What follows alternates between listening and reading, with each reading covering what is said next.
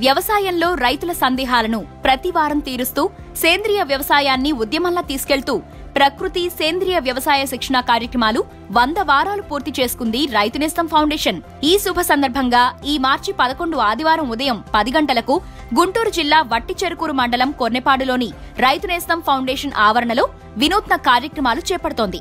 గోవ్యర్థాలతో కషాయాలు తయారు చేసి ప్రకృతి రైతులకు అందించే ఉద్దేశంతో గోశాల ప్రారంభోత్సవం, ప్రాకృతిక రైతులు పండించే పంటలకు గిట్టుబాటు ధర అందించే లక్ష్యంతో సహజ ఉత్పత్తుల విక్రయ కేంద్రం అంకురార్పణ, రైతుల మట్టిని పరిశీలించి ఏ పంట వేయాలో సూచించే భూసార పరీక్షా కేంద్రం ప్రారంభం, మన దేశీ విత్తనాన్ని అభివృద్ధి చేసే ఉద్దేశంతో దేశీయ వరి విత్తనాల ఉచిత పంపిణీ కార్యక్రమం. ఈ కార్యక్రమానికి సుప్రీంకోర్టు న్యాయమూర్తి జస్టిస్ జాస్తి చలమేశ్వర్, ఆంధ్రప్రదేశ్ పౌర సరఫరాల మంత్రివర్యులు ప్రత్తిపాటి పుల్లారావు, రాష్ట్ర వ్యవసాయ ఉద్యాన శాఖ మంత్రివర్యులు సోమిరెడ్డి చంద్రమోహన్ రెడ్డి, పద్మభూషణ్ యార్లగడ్డ లక్ష్మీప్రసాద్, ఆంధ్రప్రదేశ్ ప్రభుత్వ వ్యవసాయ శాఖ కమిషనర్ హరి జవహర్ లాల్, ఆంధ్రప్రదేశ్ పశుగణాభివృద్ధి సంస్థ సీఈఓ డాక్టర్ కొండలరావు సహా ఇతర ప్రముఖులు ముఖ్య అతిథులుగా హాజరవుతారు.